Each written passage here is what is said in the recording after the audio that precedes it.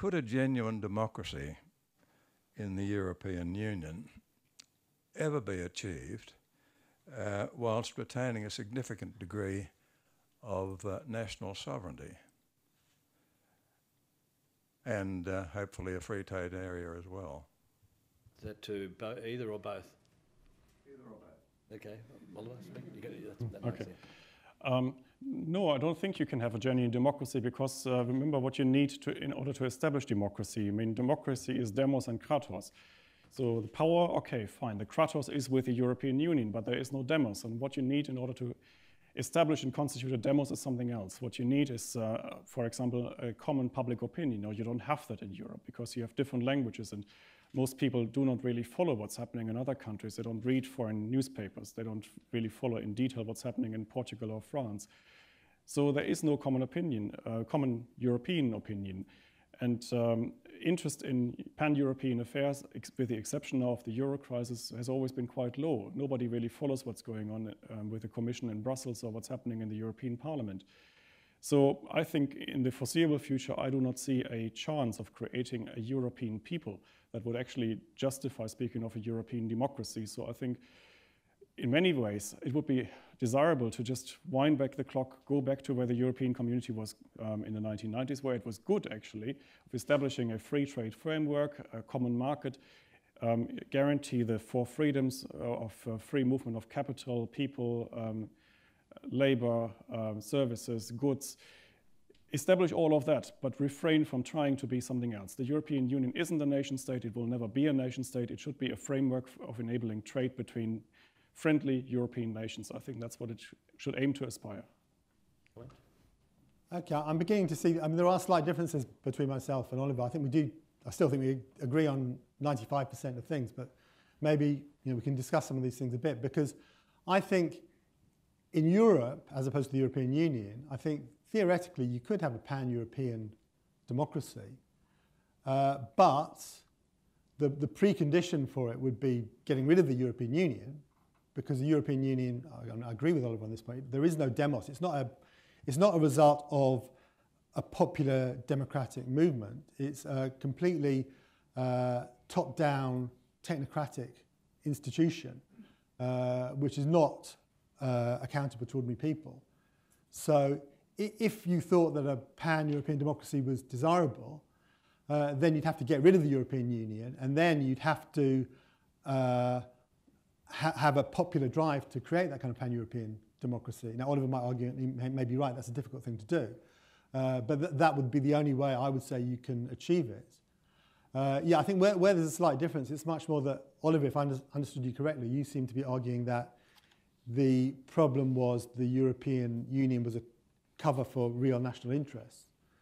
Whereas I would say that at least since the early 90s, it's much more been that democratically elected politicians have almost handed over power and abdicated responsibility to lead and given it to these faceless bureaucrats in Brussels.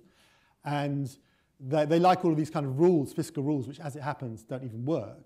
But the reason they like them is because they don't have to, they, being the democratic politicians, don't even have to exercise discretion, because they can say, there's this rule you've got to follow, there's that rule you've got to follow. And that's a way of evading making political judgments. Want to respond to that, Oliver? Well, I don't quite agree with that, because I do not really think that Brussels really runs the show. I mean, that's one of the reasons why they chose someone like Herman van Rompuy to be the first president of Europe. They didn't take a famous European politician, they took a former Belgian prime minister.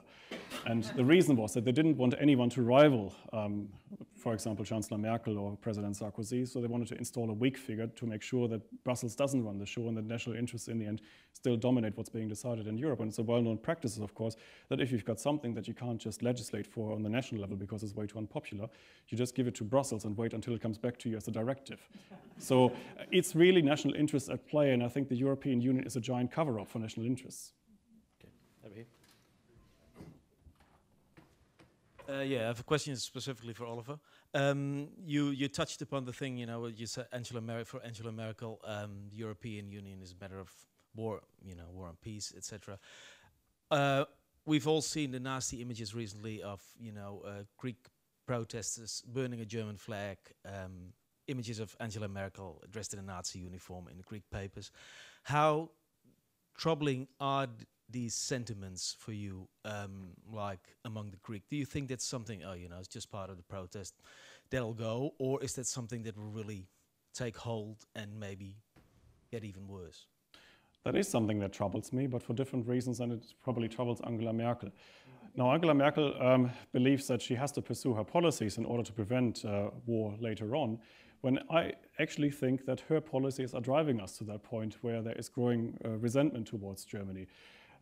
It's not just Greece, by the way. I mean, the Germans and the Irish were traditionally extremely friendly, and I mean, two embarrassing points that the Irish actually lit up their cities in the Second World War to guide the bombers to England. But be that as it may.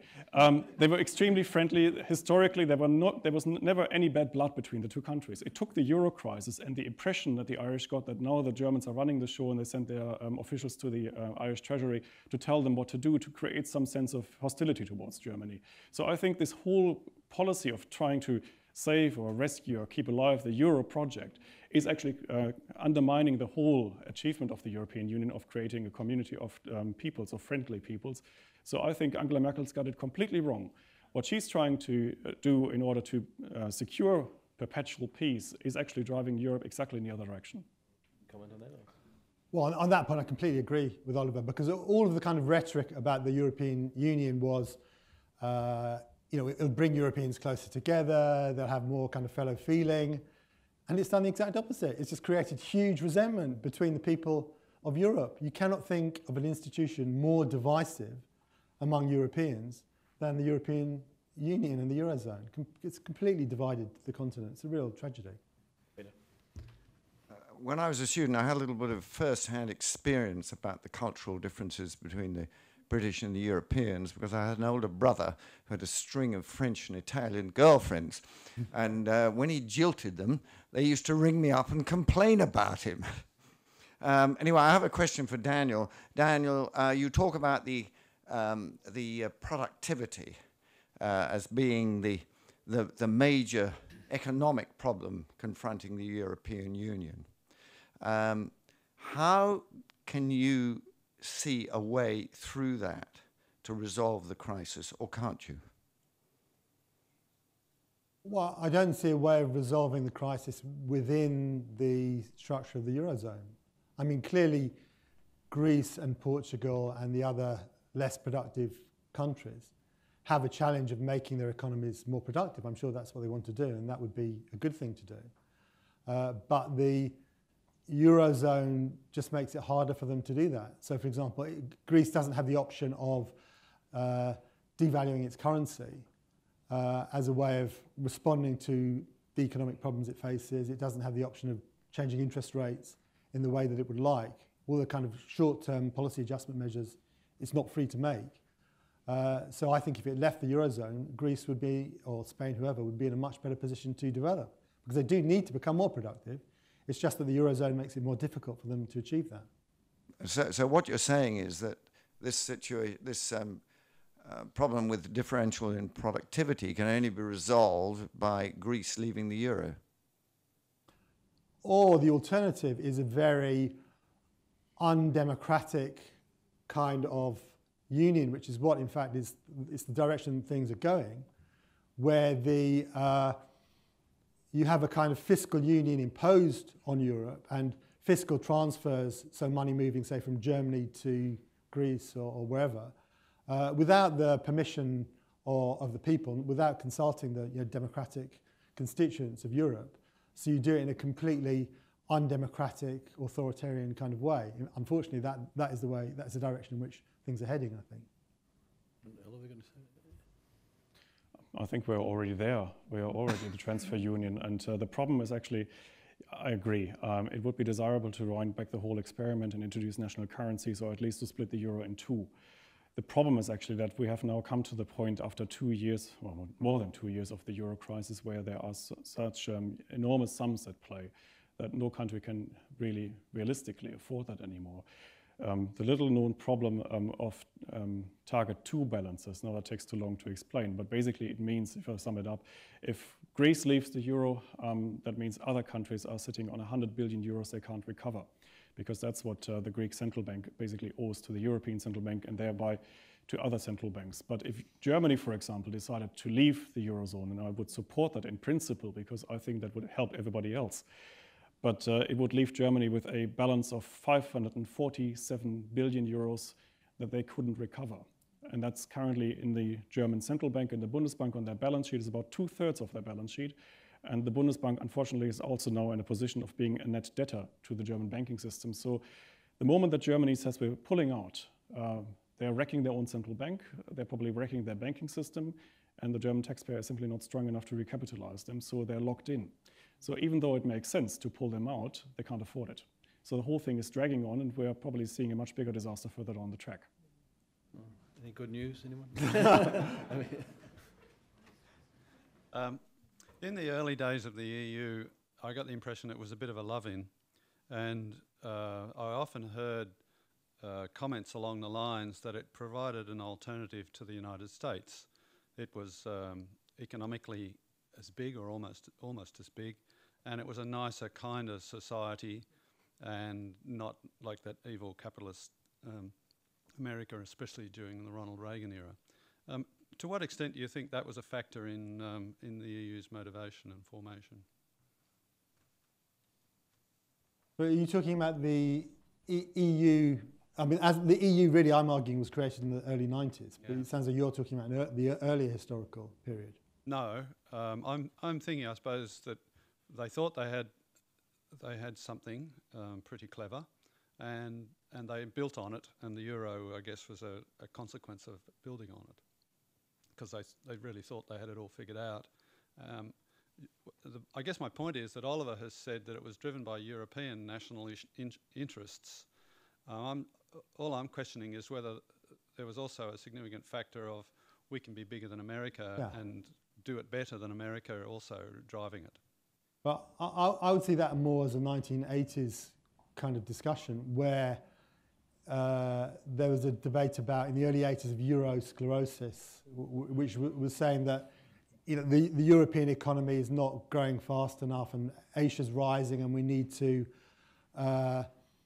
be strong relative to America. So I think at that point that was an important motivation to try to create some kind of European bloc that would be able to compete with Asia on the one hand, which then was just beginning to rise, and America on the other hand. Although European politicians are quite pragmatic in the sense that when it suits them to be individual countries, they'll be individual countries. And when it suits them to say, we're, whatever it is, 500 million people, we're bigger than America, our economy is bigger than America, they'll do that as well. So they'll try and play it both ways. But I think that's more of a debate, from my perspective, of the 70s and 80s. And now, although there's a bit of that still going on, there's a slightly different dynamic that's really at work. I think that spirit is still quite alive in Europe. I remember that, for example, in Germany's reform years earlier in the century, there was a big discussion in Germany whether they should really aspire to have something like American circumstances, amerikanische Verhältnisse, that's what they called it. And what they meant is they didn't want to have that turbo-capitalist society, this neoliberal experiment, and they rather wanted to be as they were in that Rhinish capitalist model with a big welfare state. I actually believe that the spirit is still alive in Europe today, and there is still a sense of European exceptionalism that they had created some kind of enlightened economy, a third way. And I mean, you just have to listen to European politicians when they're traveling around the world and lecturing the rest of the world how to run things, even though everybody can clearly see in what state Europe is. So I think there is still this idea, and I mean, even some Americans actually believed it at a time. There were books published only 10 years ago that predicted the 21st century is going to be the European century because they were so enlightened and they moved beyond the old capitalist model and so on. I think it's time for the Europeans to realize that there is a world outside Europe and have a closer look. Okay, over here. I have two interrelated questions for both gentlemen. One is, what is the role that the monarchists and the monarchies are playing in this EU debate? Because I understand, I might be wrong, but I understood that the late Otto von Habsburg, for instance, was involved at some points in European unionization. And also, what role does religion play? Because Europe has well, it's got a very quickly growing Muslim population, and it's a center point for a number of other world religions. So, wondering. That was something different. Okay. Yeah, I've not come across those questions before. I think, in terms of monarchies, certainly the British monarchy, I don't see it playing it seems to be interested in other things rather than talking about the European Union. There certainly is an obsession in Europe about, certainly in certain sectors, about Islam. Probably a bit less in Britain, to a certain extent in Britain, but in Germany, in France, in Switzerland, which is not a member of the European Union, complete fear about the Islamic population. But to me, that actually says much less about Islam than it does about the lack of security among mainstream Europeans about their own identity. Because if you're really self-confident about your own identity and what you stand for and who you are, you don't get het up about the fact there are a few million Muslims living in your country. It's not really a big deal. And they're not, the Muslims are not some kind of coherent political bloc in any case. I mean, they come from different countries, have different cultures and so on. I think it says much more about the lack of confidence within the European elites rather than it says anything about the Muslims. I think you do, just to finish on this, you do have almost a kind of new monarchy of these Eurocrats who Oliver mentioned. My favourite is Catherine Ashton. Now, you might not have heard of Catherine Ashton. Hardly anyone in Britain has heard of Catherine Ashton. As far as I remember, she's not been elected by anyone at all, although she did win Channel 4 Eurocrat of the Year award or something like that from some television station. But she, as far as I remember, she's not won any major political election. She was a member of Britain's House of Lords, so she was appointed to that position. And now she's the head of the European Union's foreign policy. She's effectively the EU's foreign minister. So this complete non-entity, completely unelected, she's going around to the Middle East and other places, lecturing them about the merits of democracy. I mean, the temerity of this woman, and I'm picking on her, there are other Eurocrats besides her, but she's an incredible example of what's going on. The temerity of this unelected non-entity, who no one in her own country has ever heard of, going and lecturing the Libyans or the Syrians or whoever on democracy, she has absolutely no moral authority to do it whatsoever, but that is how the European Union works. It's just a completely top-down, undemocratic, technocratic institution. That's why they chose her as foreign minister. I'm of course a staunch monarchist. After all, the royal family is German. On your question, Otto von Habsburg, he of course died last year. He was a member of the European Parliament for some time. He was a member of the Christian Social Union, so the Bavarian Christian Democrats basically. He was also quite a committed classical liberal as far as I understand. And I don't really believe he had any wish to reintroduce monarchy across Europe. And frankly, I don't really see any particular drive in any European country to reintroduce monarchy. I think not even Nicolas Sarkozy would like that.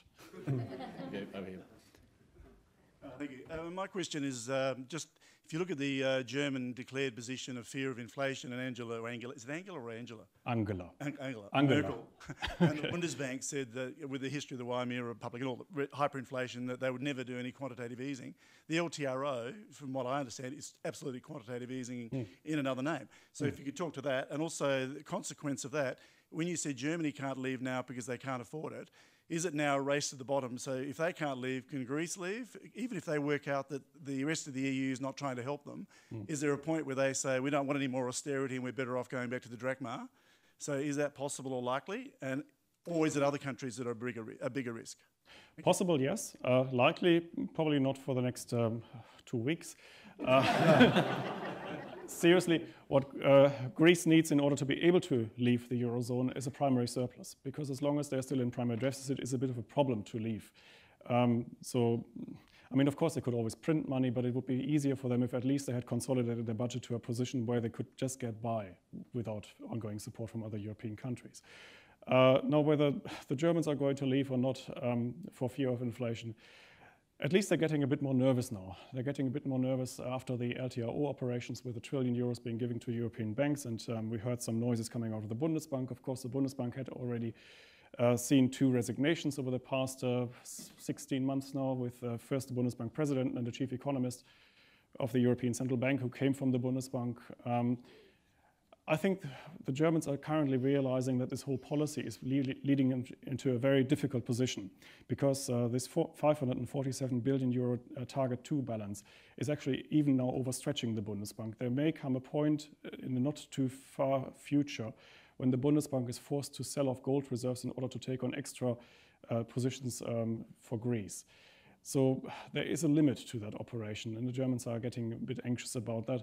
Apart from that, it's a very interesting concept, because the German Bundestag has so far given its approval to separate rescue measures for Greece twice. They also approved the other bailouts for Portugal and for Ireland. They also approved the EFSF, they approved the ESM. And yet, if you put all of that together, that's small beer. That's really small fry when you compare that to what the Bundesbank has already committed itself to. And so it is a tricky position. And Jens Weidmann, the Bundesbank president, is getting very nervous. He sent a letter to Mario Draghi last week complaining about that. But I think they need to have a much stronger debate. There are some German economists, in particular Hans-Werner Sinn of IFO in Munich, leading the debate, but I think it's long overdue. What's that all? No need. Well, only to say that I don't think there is any easy way out. I'd really like to give an upbeat message to this audience. I'm really struggling and thinking, what can I say that's upbeat? Maybe Oliver will come up with something, but I think that... coming to emigrate to Australia might, for some people, will be a solution, I'm sure. In fact, well, a true anecdote, when I first arrived in Australia, my hair was a bit long, so I thought I'd have a haircut, and the person cutting my hair turned out to be someone from Ireland who'd kind of escaped from the Irish. In fact, his mother had kicked him out of the house and told him to go and get a job somewhere, so he'd come to Australia to get a job. So I'm sure that for some individual Europeans, they'll make their way to Australia and other places to escape. And that, for an individual, that's a solution, if you're a young guy or young woman. But there's no easy way out for Greece or Ireland as a country. I think getting out of the euro, staying in the euro, I would say get out, but neither is an easy option. They're both problematic. Okay, now look, we've got 3 remaining people standing, so we'll leave it at that. But please be quick, because we should finish within the next 5 to 10 minutes. So, Rodney, you're next. And then you're next over here. Yeah. Greece, Spain, Portugal and Italy are all trading while insolvent. There is no point in pursuing it. They should go into liquidation, and that's the end of it. Businesses that trade while insolvent gets worse and worse and worse. Germany is also trading while insolvent. They have admitted debts of nearly 100% of GDP. They've thrown money around all over the joint and prejudiced their pension commitments and all the rest of it. So as far as I can see, they're all trading while insolvent, and there's no resolution except to just write off all the debt or hyperinflate, probably the latter. There's one other point I want to make, which none of you have mentioned, is there is ever-increasing regulation. Go to set up a business anywhere here or in Europe, you have to get through town planning permission, which you want to be young to start. If you put someone on, you're committed to keep them for 6 months. If they rob you, you've got to pay them for unfair dismissal. If they fall off something, you've got to compensate them. If you buy a new piece of equipment, it's got to have 3 knobs on it that nobody knows what they do, but are supposed to be related to safety, etc., etc., etc. The EU is actually innovating new labour regulations all the time. There is no way out of this. It's just a ludicrous situation. Maybe we should just leave it at that on that one. Okay, over here. Well, that kind of ties in well in the sense that I was going to say it seems like there's no way out of this, and it seems like it's a mess. So I have one, I think, quick question, which is I didn't quite understand why there's this such disparate productivity gap between North and South, and putting that to one side then, what is the impact on the rest of Asia, the US and so on if this mess carries on? You asked us to challenge your thesis. It seems like everybody accepts your thesis. So what's the outlook for Asia, which we're part of, and the US, etc.? Okay, do you want me to come back on those now? Yeah. I think, well, the European Union, if you measure it at current exchange rate, so not taking into account so-called purchasing power parity, in other words, not adjusting for differences in the cost of living, but comparing real dollars to real dollars, the European Union, I think, is still about 25% of global output. So it is an important part of the global economy. So if there's if it really blows up in a big way, I think it will have an impact on the global economy. Although when I began to look at it more closely, probably not quite as much as people think.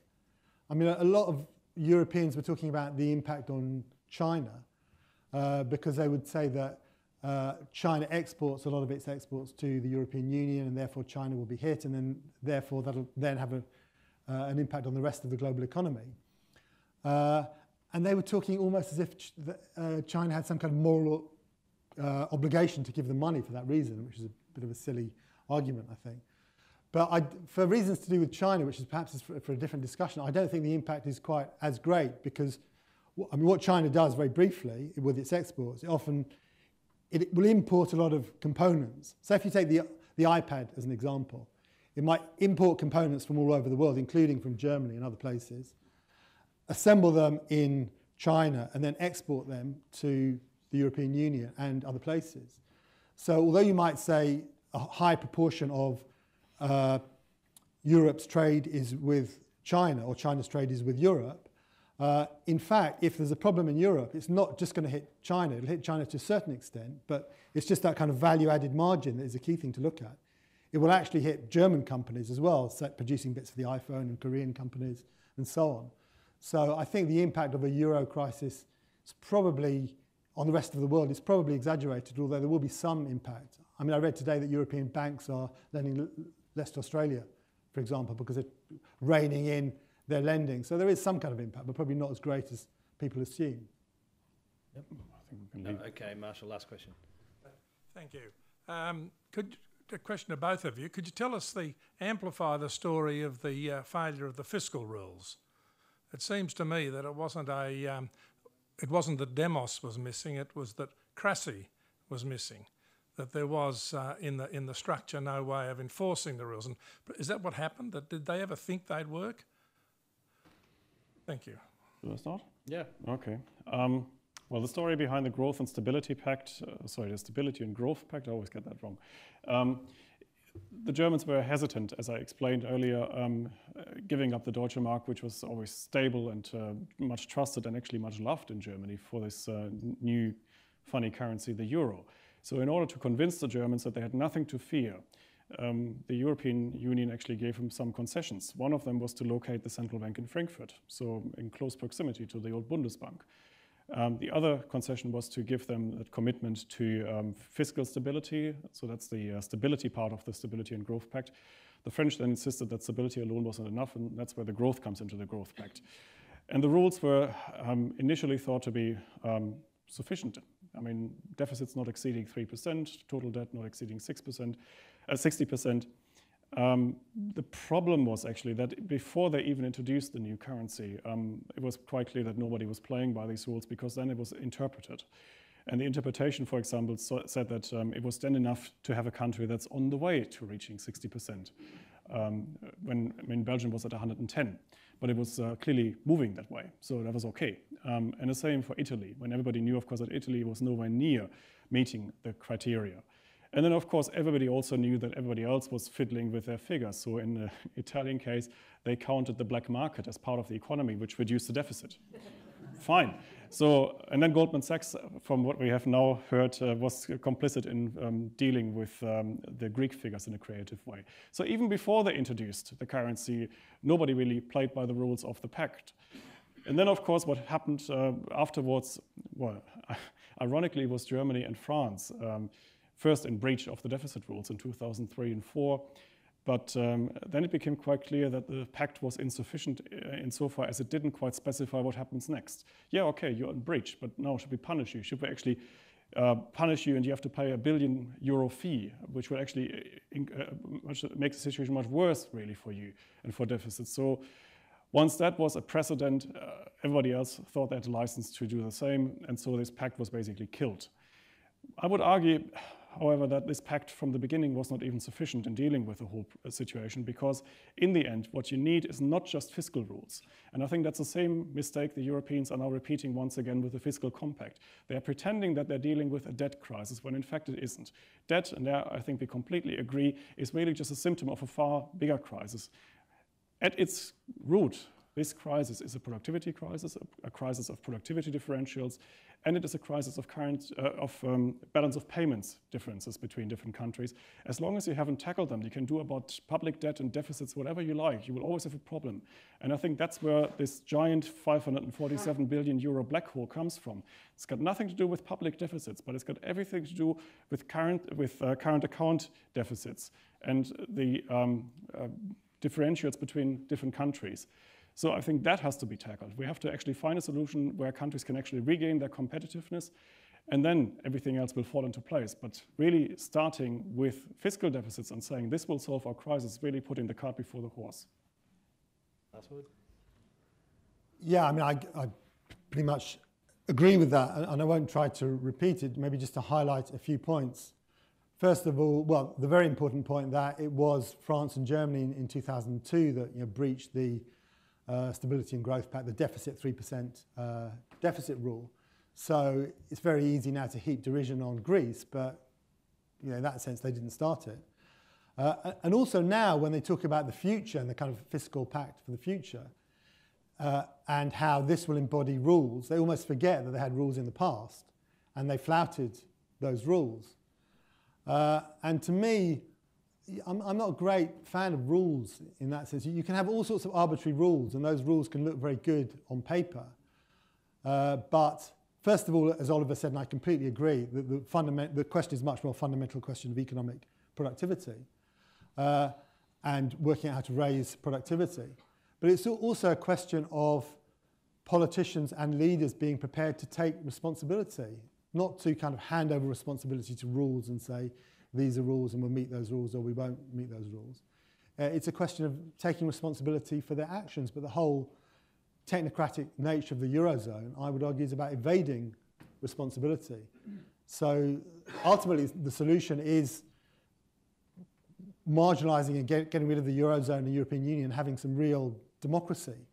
And I suppose the starting point is to have debates like this, and not just in Australia, although I'm very glad to have them in Australia, but in Europe as well, to start debating fundamentally what the problems are with the Eurozone. That's probably the first step in moving towards a better future for Europeans. And are they? Are they? Only to a very limited extent, I think, not nearly enough. No, there's not enough debate, unfortunately. Amazing. Well, we'll have to put our video online and tell all your friends. I think that's it. Well, ladies and gentlemen, I think we've heard two excellent presentations about an issue that, as I've said, we've been dealing with at CIS for a while now. In fact, Oliver's actually working on a paper which hopefully will come out before too long about the implications for Australia and perhaps more broadly in this part of the world, because it's maybe the conditions may not be as dramatic as you say, but certainly there will be something, and we have to be aware of it. We also have to be aware, we didn't even talk about demographic issues, we didn't even talk about the failure of welfare state and all the entitlement programs that they will have to deal with at some point. The important thing for us, or one of the important things for us in this country, is to not get ourselves in the same pickle. And unfortunately, the way the political culture is going at the moment, there are pickles everywhere. So hopefully some lessons will be learnt from what's happening elsewhere, and then we can speak loudly about them. So on behalf of you all, would you please join with me and thank both Oliver and